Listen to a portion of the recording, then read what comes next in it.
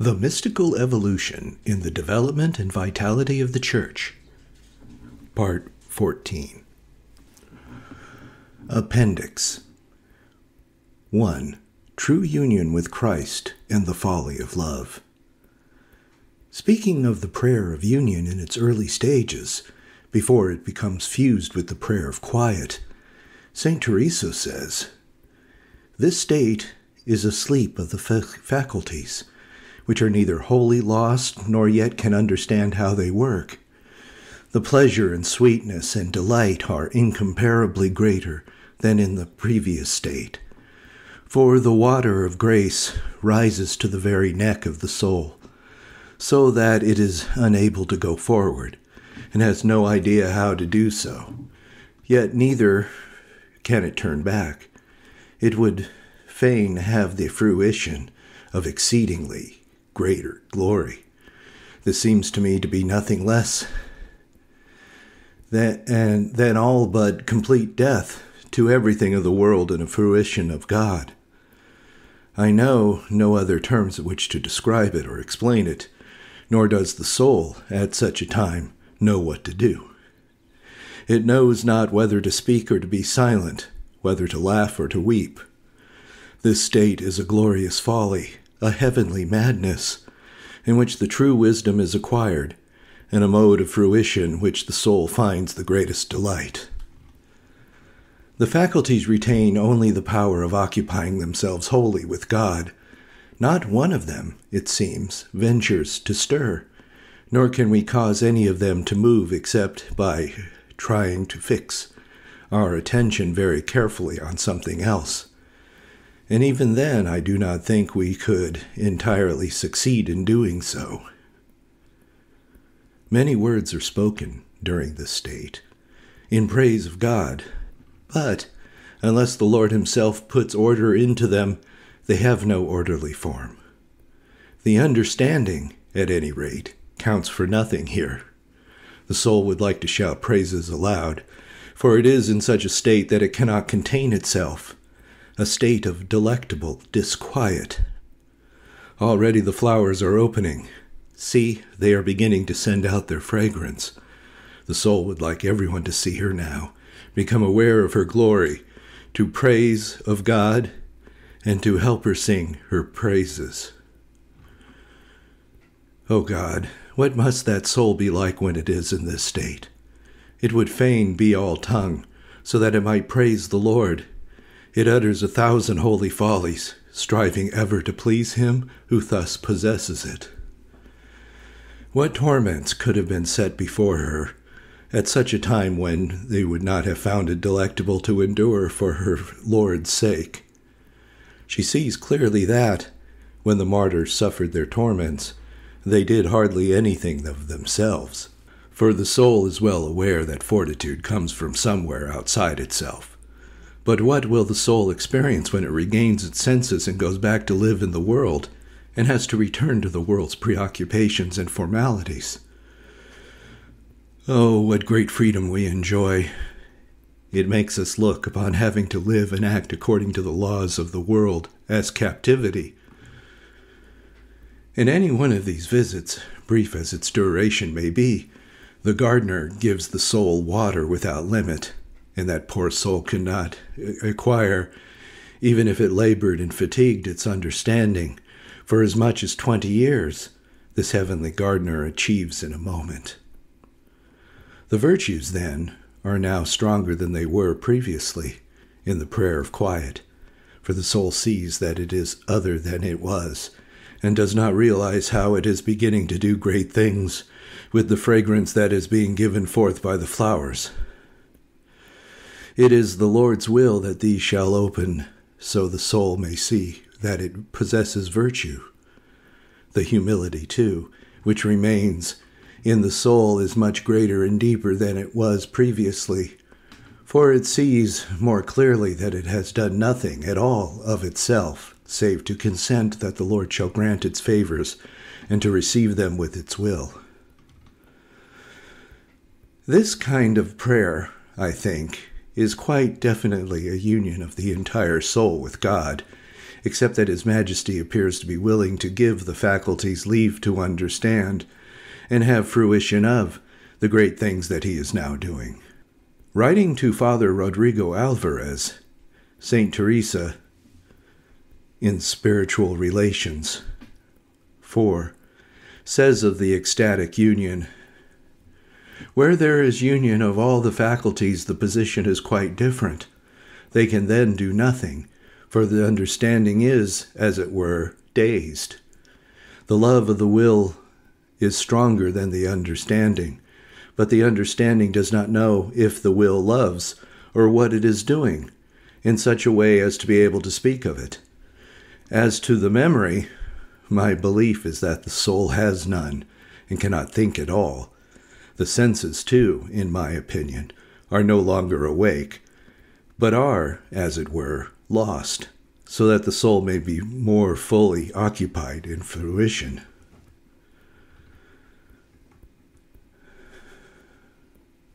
Alvarez de Paz, De Grad Contemplat, Part 3, Chapter 5. This union is a precious gift whereby God manifests Himself as present in the very center and core of the soul, by means of a most clear light, and shows Himself a most tender lover. In this union the memory tenaciously adheres to God thus manifested.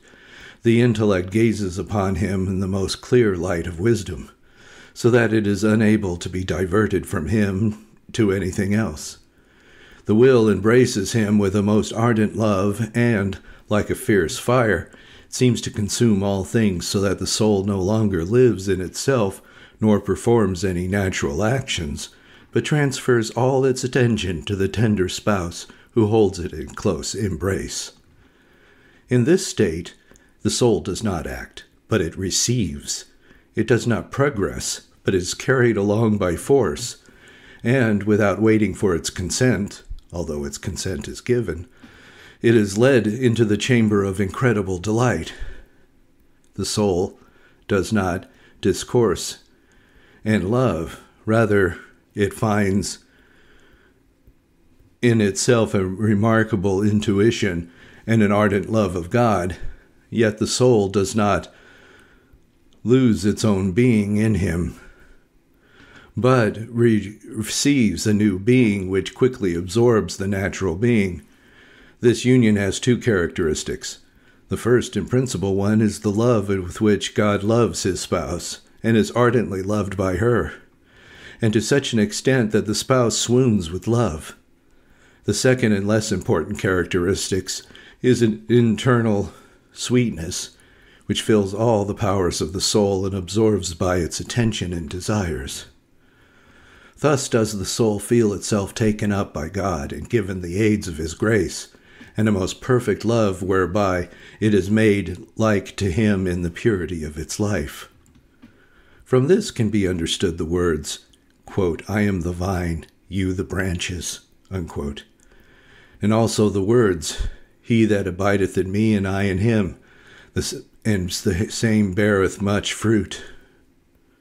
Therefore, whatever the spiritual and divine is found in man, it must be separated by a vivifying love from all that is earthly and corporeal. In this way a division is made between spirit and mind, that is, between the spirituality and animality or sensuality. The precious is separated from the vile. Since God is spirit, and since likeness is the cause of union, it is evident why a spirit thus cleansed is united to the divine spirit. 2. Effects of the ecstatic union. St. Teresa says that after this type of prayer, the soul is left so full of courage that it would be greatly comforted if at that moment, for God's sake, it could be hacked to pieces. It is then that it makes heroic resolutions and promises, that it desires to become full of vigor, that it begins to abhor the world, and that it develops the clearest realization of its own vanity. The benefits that it receives are more numerous and sublime than any which proceed from the previous states of prayer. and its humility is also greater, for it clearly sees how, by no effort of its own, it would either gain or keep so exceedingly and so great a favor. It also sees clearly how extremely unworthy it is, for in a room bathed in sunlight, not a cobweb can remain hidden. It sees its own wretchedness. So far is vainglory from it that it cannot believe it could ever be guilty of such a thing. For now it sees with its own eyes that of itself it can do little or nothing. The soul realizes that it has deserved to go to hell, yet its punishment is to taste glory. It becomes consumed in praises of God, as I would fain now become. It begins to show signs of being a soul that is guarding the treasures of heaven, and to be desirous of sharing them with others, and to beseech God that it may not be alone in its riches. Almost without knowing it, and doing nothing consciously to that end, it begins to benefit its neighbors. And they become aware of this benefit because the flowers have now so powerful a fragrance as to make them desire to approach them. They realize that the soul has virtues, and, seeing how desirable the fruit is, it would fain help to partake of it. Blessed Angela of Foligno. The soul receives the gift of loving God and divine things with a love similar to the absolutely true love which God has loved us. It feels that the immense God is within it, keeping it company. It perceives him in its very core, without any corporal form, but more clearly than one man sees another. The eyes of the soul witness a spiritual plenitude which has nothing of the body about it, but which it is impossible to say anything because both words and the imagination fail. In this marvelous union, which instantaneously renews the soul and makes the body docile, the soul acquires a certitude that the Lord is truly present to it, for there is no saint or angel that could perform the things that are effected in the soul.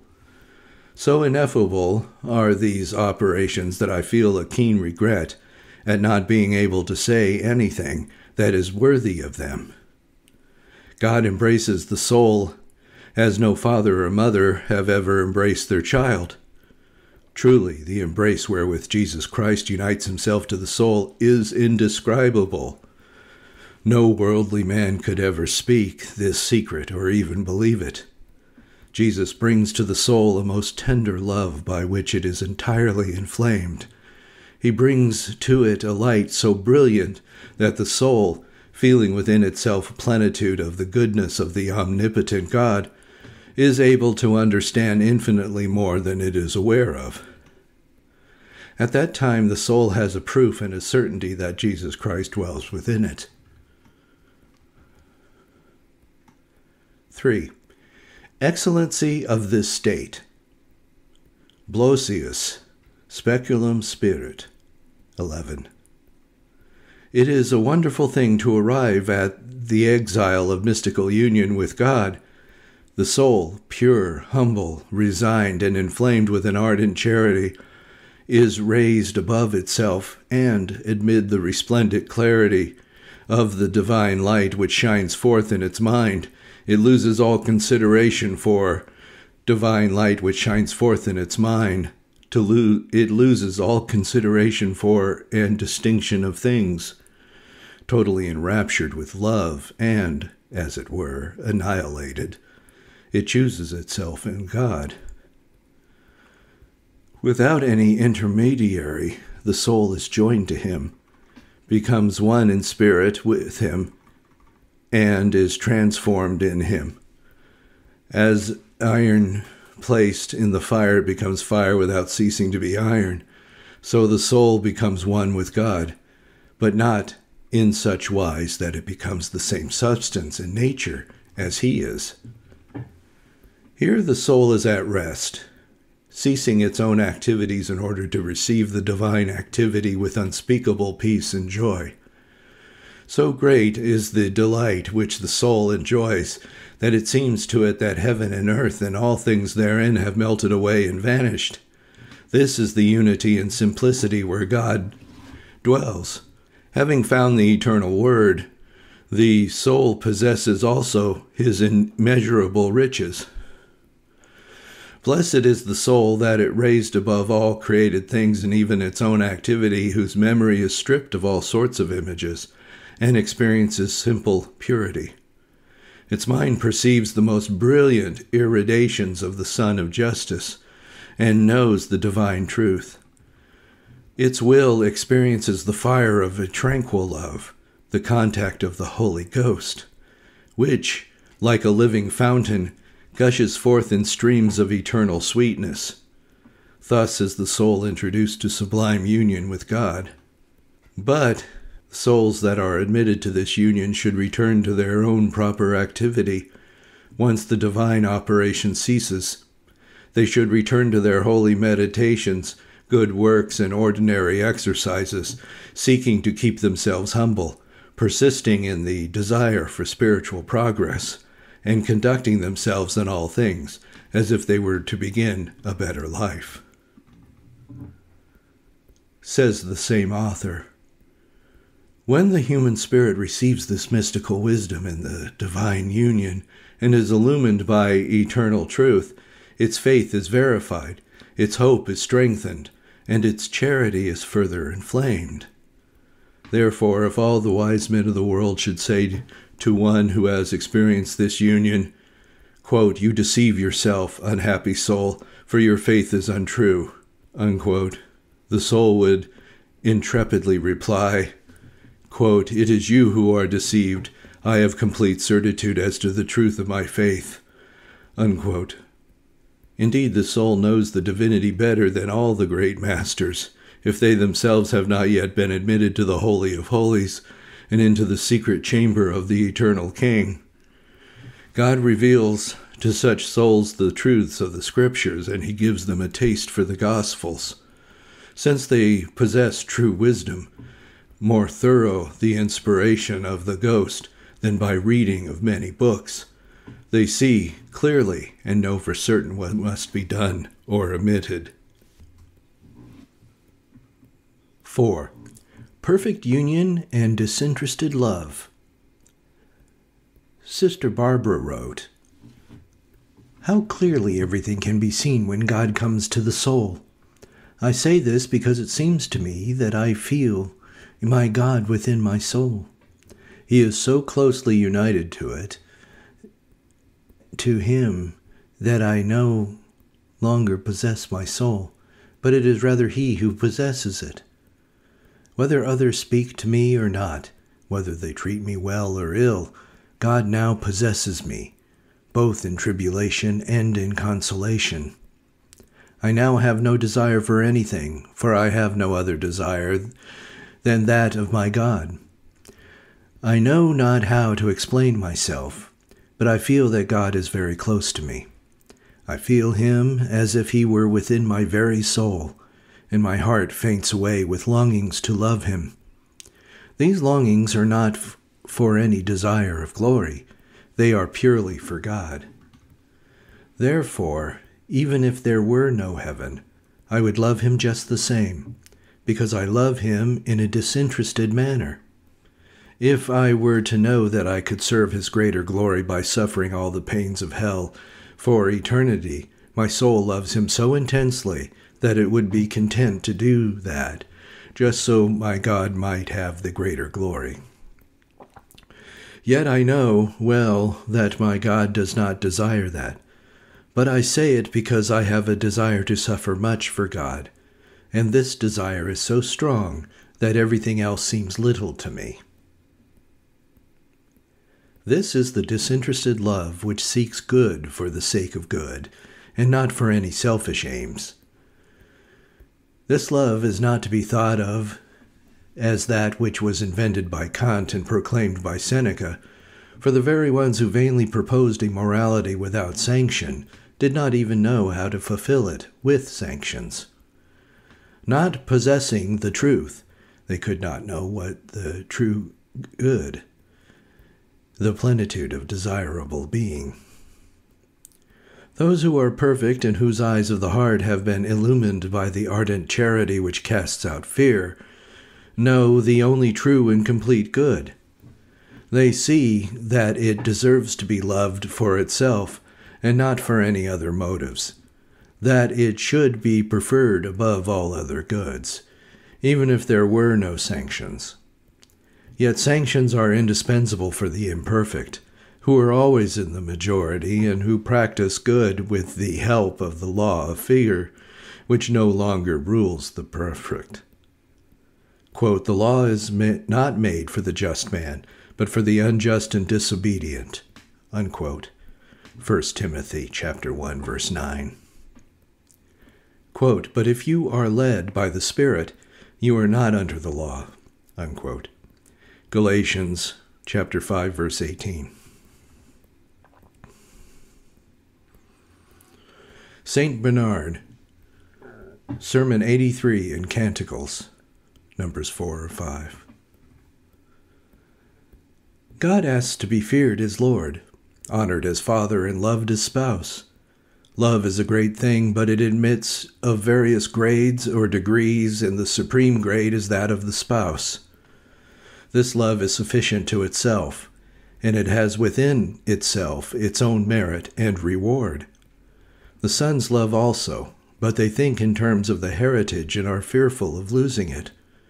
I suspect that this type of love is one that must be supported by the hope of further goods. Pure love, on the other hand, desires nothing, for it is not a mercenary love. Such is the love of a spouse, for she is what she is solely because of love. All her hope and all her good lies in love. Then St. Bernard proceeds to describe the love of a mature son who is nourished by solid foods, great works, and does not engage in the doings of children, the consolations enjoyed by imperfect souls, but long for the heavenly heritage on which his thoughts are continually centered. The saint adds, quote, "But there is yet another love more sublime than this love of a son, and this type of love seeks and desires not but God alone, for the heart is now totally purified. The soul now seeks nothing of its own, neither its own happiness, its own glory, or anything at all by reason of any special love of itself. It dedicates itself completely to God in order to adhere to Him, possess Him, and find delight in Him." Unquote. Chapter 5. The Deifying Transforming Union. In spite of the longings of the soul, which, quote, "dies because it does not die," unquote, the divine spouse desires that the beloved should for a time continue to suffer, love, and progress in charity. This will continue until he has made it a living image and faithful reproduction of himself, so that in his name and by his power the soul will carry on the mission which he himself had on this earth. The mystical espousal. To this end, after he has purified, beautified, and disposed the soul, as we shall soon see, he celebrates with it the mystical espousal by means of a formal and solemn pact. He gives the soul the symbolic ring, or effects an exchange of hearts, saying, as he did to St. Catherine of Siena, quote, "Be mindful of me, and I shall be mindful of thee," unquote. Or to St. Teresa, quote, "Henceforth, as my true spouse, you will be attentive to my honor," unquote. Or to St. Rose of Lima, quote, "Rose of my heart, be thou my spouse," unquote. He commands such souls to treat him with confidence and love, and always to call him by the most sweet name of spouse. Before celebrating this pact, God is accustomed many times to manifest himself to the soul in all the splendor of his glorified humanity. He does this to impress the soul with his goodness and beauty, so that, knowing the good which is promised, it will be inflamed with an ardent desire to possess him as soon as possible. These manifestations are sometimes repeated at frequent intervals, and over a long period of time until the soul is properly prepared for the espousal.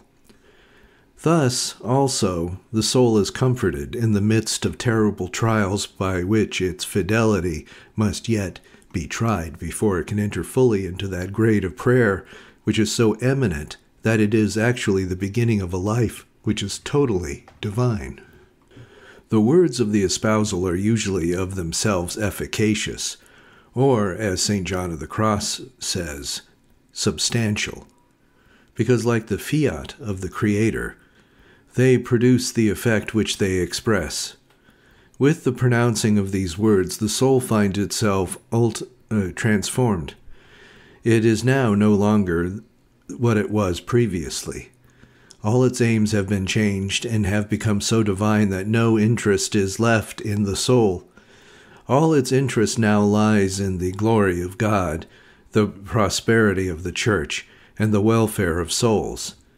It pays no heed to its own interests, for it has placed them in the hands of the sweet Master, and he is charged to care for the soul and see that it is not bothered by the interests while engaged in his divine service. Thus all self-regard ceases, and the soul is concerned only with loving, pleasing, and serving its divine spouse as best it can.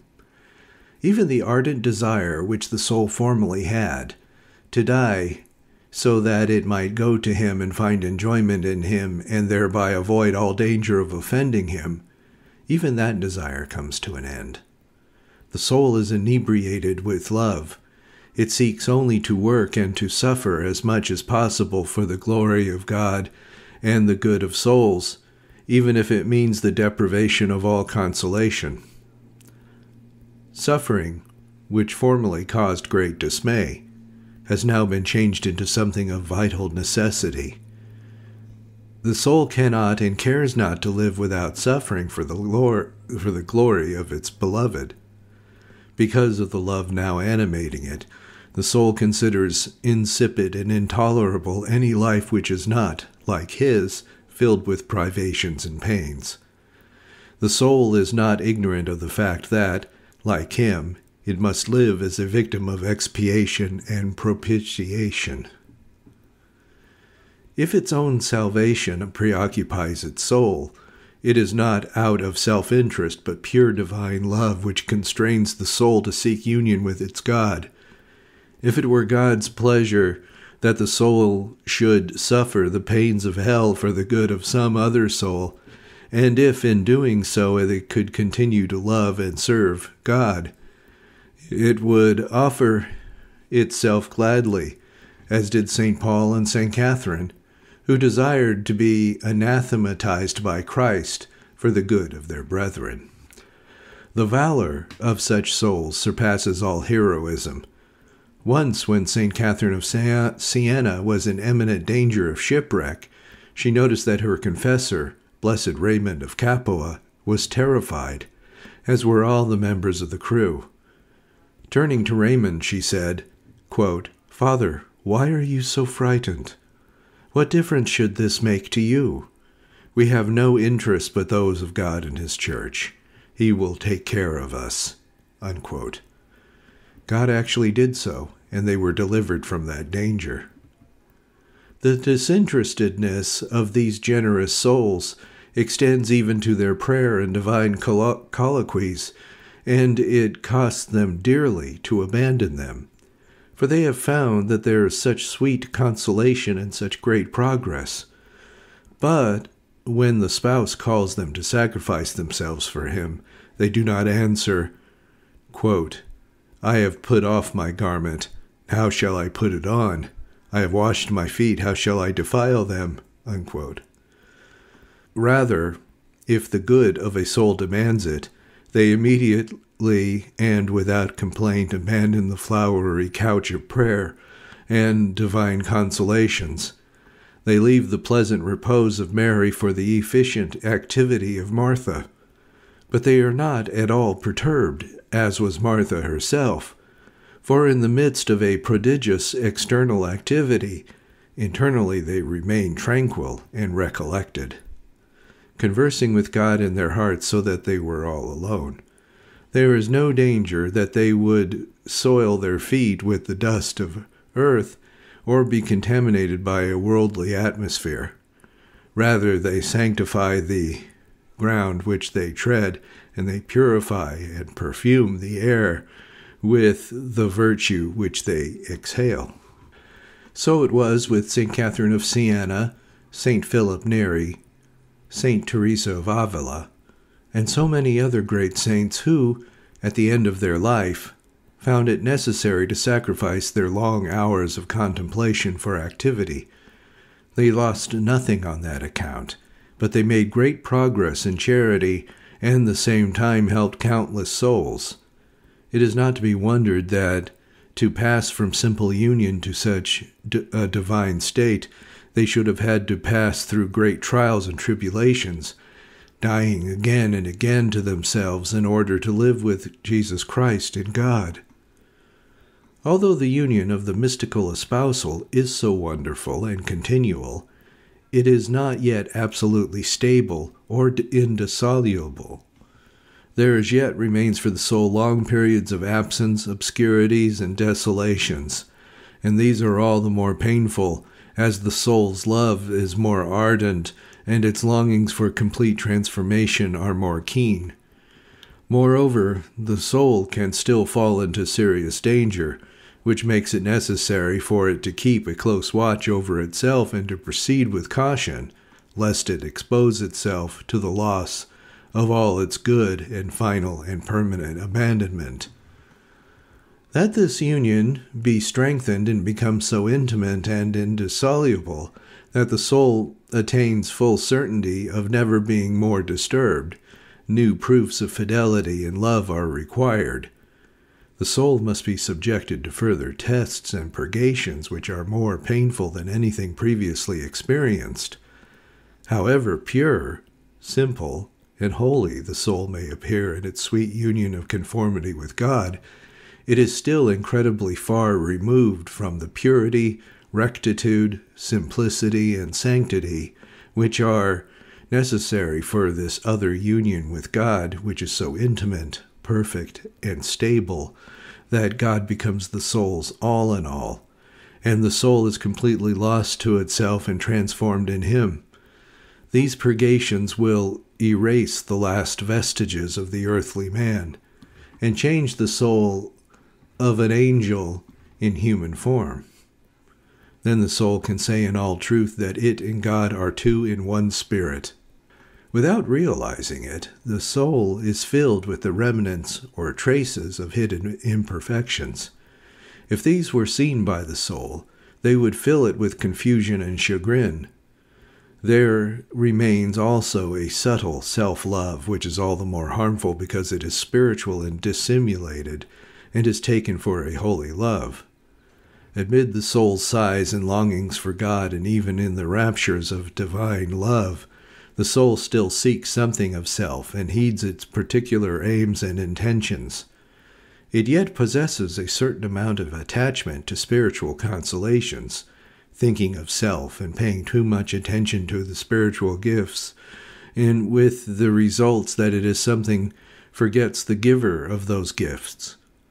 God demands that he be sought solely for what he is, and not for any other motive. Therefore, he requires that the soul should forget every creative thing, however holy it may be, and however necessary, so that the soul may adhere simply to the uncreated essence. In this way can the soul be wed to the word of wisdom. To this end, God assails the soul with a sharp and penetrating sight, which illumines the most hidden folds of the heart, and brings to light many of its many imperfections. By means of such a light, the soul learns to know itself and knowing itself. It knows himself also. It knows what things it must value and what things it must cast aside, purify, or rectify. So keen is this light that it dazzles and stupefies the soul. It strikes like a thunderbolt and leaves it buried in the most frightful darkness. And during this darkness the soul experiences its complete renewal. It is configured with Christ, and amid great anguish it receives the impress of his divine and living seal. In that state of darkness the soul must follow him in his passion, death, and burial, so that ultimately it will rise again with him, totally transfigured with a life that is entirely new. The soul will not be united to him, but will be transformed and made one with him.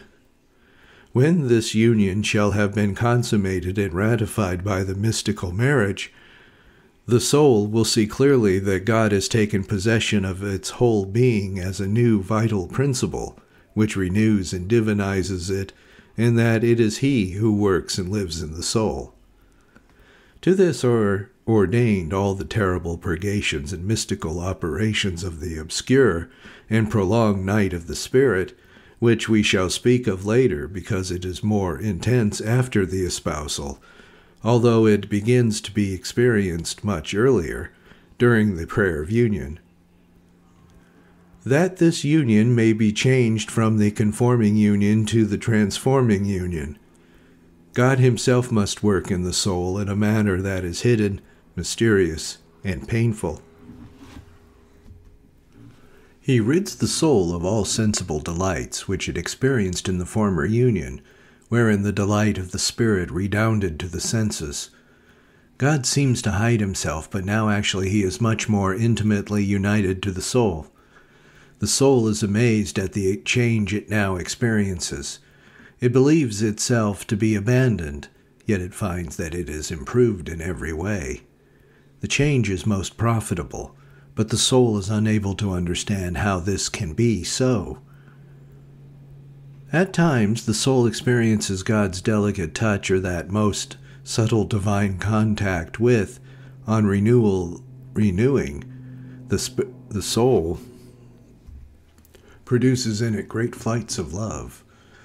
But though these things are very ardent and cause intense pain, they are not carried over to the sensible order, nor do they cause the slightest change in the countenance of the person in whom they take place. All this is a great interior violence which wounds even to the death in order to destroy all human imperfections, but outwardly the person remains collected in an unchanging peace. Therefore, the flights of the spirit are seldom perceptible externally, although their efficacy is incomparably exceeds those which were formerly experienced, and which caused the soul to break forth in sighs and other exterior manifestations. In the formidable spiritual darkness wherein the soul is buried in its mystical cocoon and is incapacitated for working by itself, or for possessing any initiative at all, it believes itself to be imprisoned or buried in hell itself. Nevertheless, it is gradually undergoing the mysterious change from the conforming to the transforming union, although the soul itself is scarcely aware of it.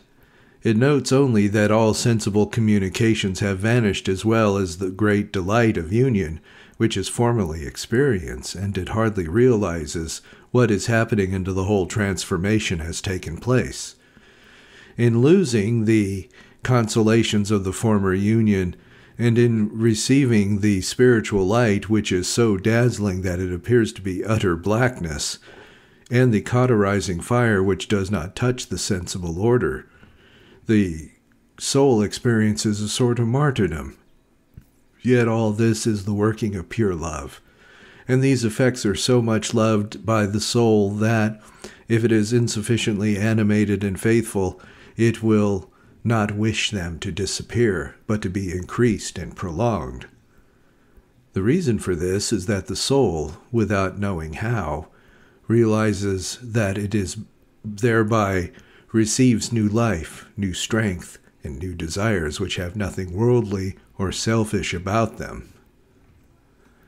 The soul marvels at seeing itself so changed, so spiritualized, so renewed and enriched, that it had thought itself miserably lost.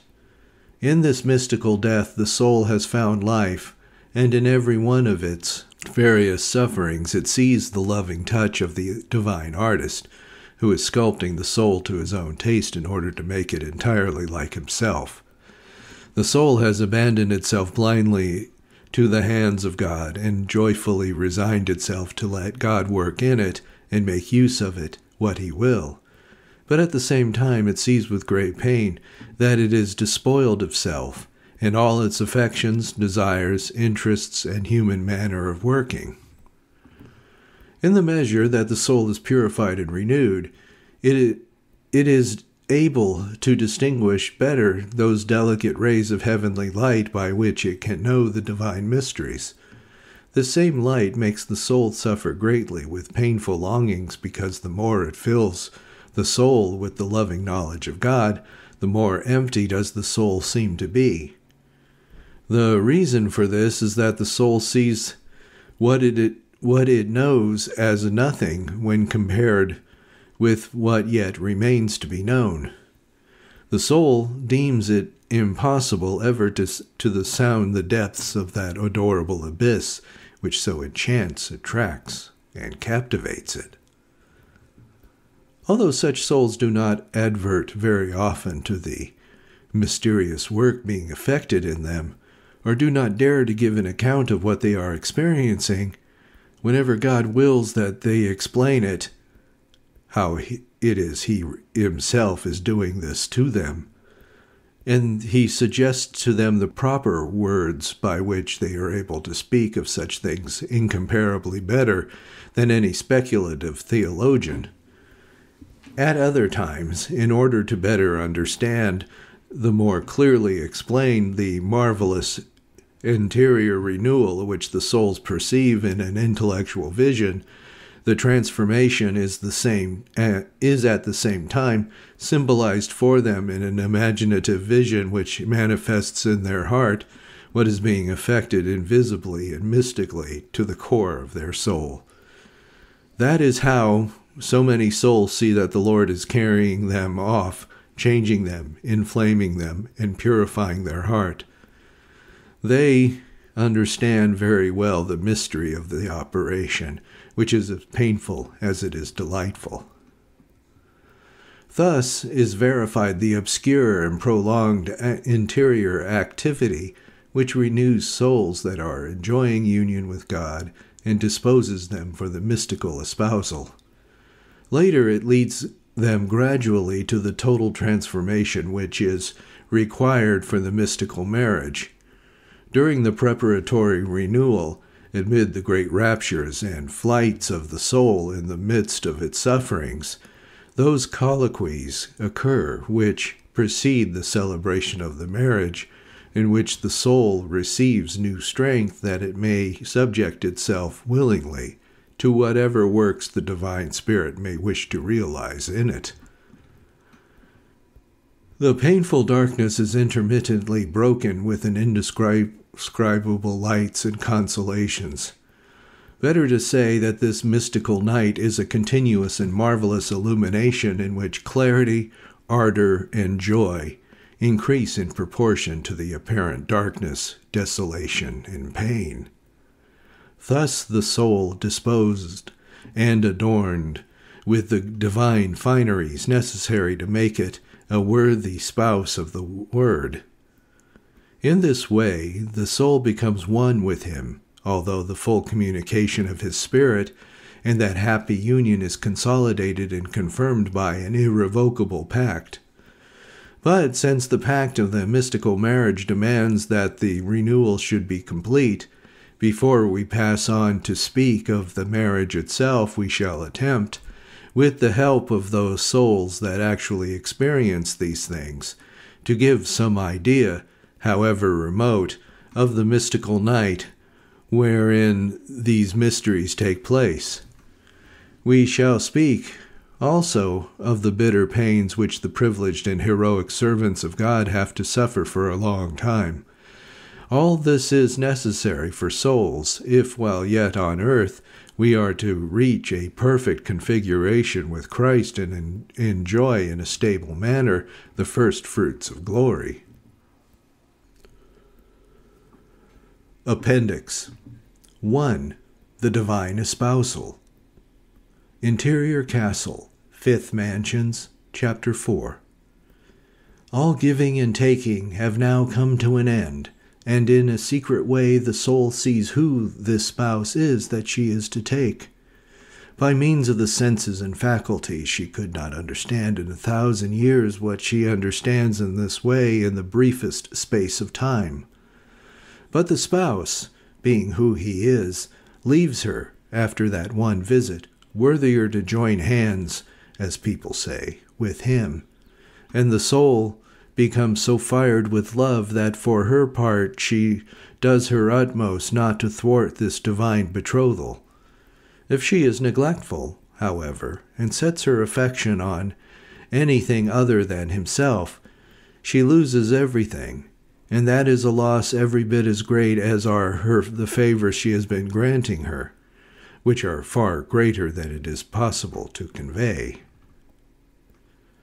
So, Christian souls, whom the Lord has brought to this point on your journey, I beseech you, for his sake, not to be negligent, but to withdraw from occasions of sin.